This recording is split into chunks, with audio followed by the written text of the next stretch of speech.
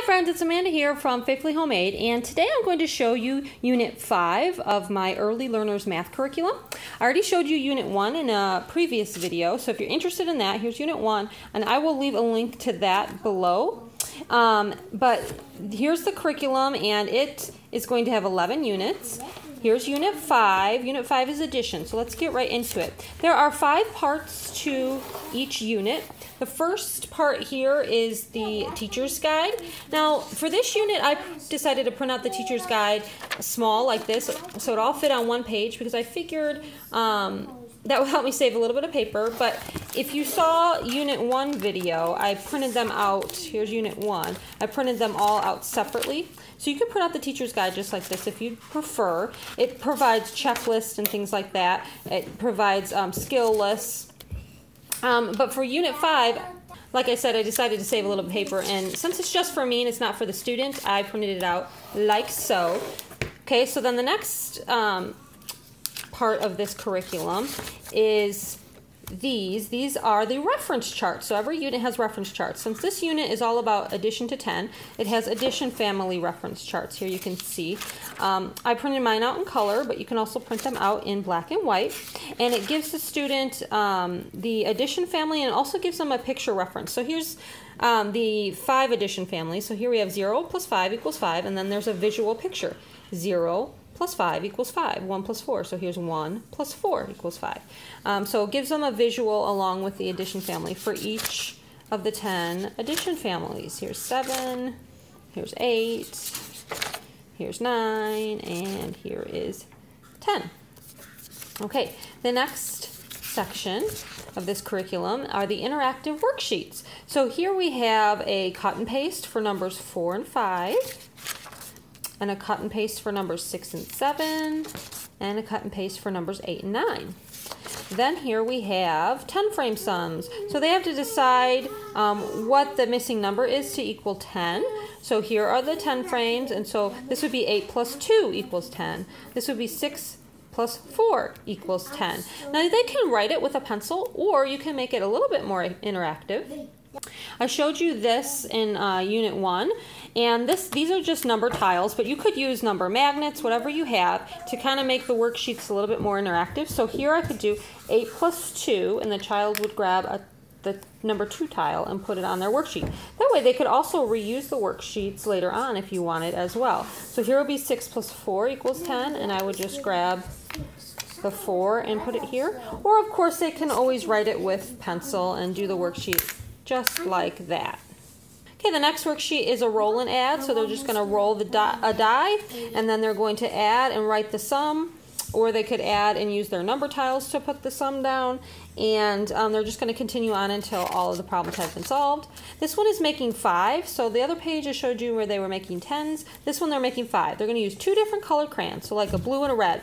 And they're going to show different ways to make 5. So they would take the blue crayon and color in 1, and then take their red crayon and color in the rest, and that would show 1 plus 4 equals 5. Then they could take their blue crayon and color in 2, and their red crayon and color in 3, and that would show 2 plus 3 equals 5, and so on. So they're going to do that to show different ways to make 5. This one is baseball sums, so they're just going to add and write the equation. This one is a spin and color. I like to use a brad and a binder clip, or a pencil and a paper clip, and to make my spinner. And as they spin, if they spin a 6, then they would color this one because this makes 6, 4 and 2. And then they would just keep spinning, and they would color. If they, spun a 7, then they would color one that equals 7, and so on. This one is hot dog sums. So what they're going to do is they're going to cut out these hot dogs, and they're going to use them to help them add. And then this last one is a pumpkin match, where they can cut and put the number, or they can use their number tiles. So here I have 4 plus 3 is 7, so I would put a 7 there, or I would cut out the 7 and put it there. So that is how they would do this page. Okay, the next section is, this unit comes with a unit test. All of the units do. And so here's what the unit test for Unit 5 looks like. It's addition. And just those 2 pages. Now, the next part of my curriculum is the interactive games, and I call them the interactive centers. And here are some examples of them. I showed them in another video, except for I didn't show 2 of them, so I'm going to show you 2 of them today. But here are just some examples of them. We've got the puzzles, this Math Star rolling game where they add. Here is triangle number bonds. I keep all of the activity centers in these plastic bags, and I keep them labeled. This one is going bananas for sums. That one's fun. This one's the doghouse sorting, where they have to sort the addition problems to the doghouse. This is an addition match game. Okay, now I'm going to quickly show you some of the centers that I didn't get to show you in my previous video. I will leave a link below to that video so you can see all these centers in action as well. But here's one that I didn't get to show you before. And this one, they have these cards, and they all have addition problems on them, as you can see. And here I have just some. These are actually erasers that my son likes to use to help him add, but any kind of manipulative if the child needs it to help them add. So here I have 2 plus 1. So I'm going to have 2 red cars plus 1 green car makes how many cars? 1, 2, 3. So he would count and he would add.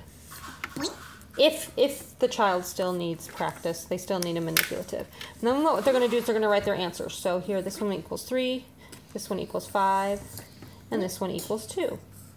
I'm using a dry erase marker because I have laminated these, so it will erase off and we can reuse them. Okay, so then after I've done that, I'm going to use my follow the code page. And here, this problem was in green, so I'm going to look on the green. I'm going to look for my answer, which is 3. And I see a W. So for this box, it's going to be a W. Here's red, and my answer was 5. So I look for red, and my answer was 5, so it's E. And this one, my answer was 2, and it's B. So it should make a word, and it did. It made the word web. And then the last step, the children are going to look through their cards and try to find the matching picture. Here it is, web. So this mystery math was the word web. Then they would go on and try to figure out what the next one is.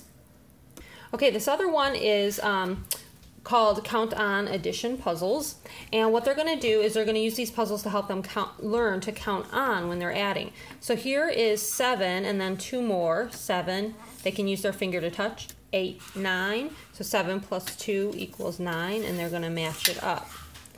Now another thing you could do, I like to use these little manipulatives. They're just pom-poms glued onto magnets, and it gives them a tactile way to practice. So here's 7, and they would do 8, 9. 7 plus 2 equals 9, and I will put that on there.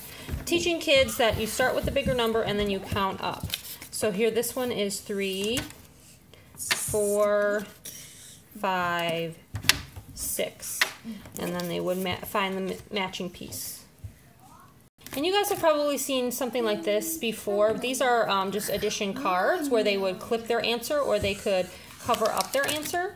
So for example, this one equals 5, so I could use these and I could cover up the 5, or I can use those little clips and I could cover it up. So those are just some more examples of some of the centers that come in this unit, and I hope you enjoyed this video. Thanks for watching, guys. I will leave links below to everything. Bye.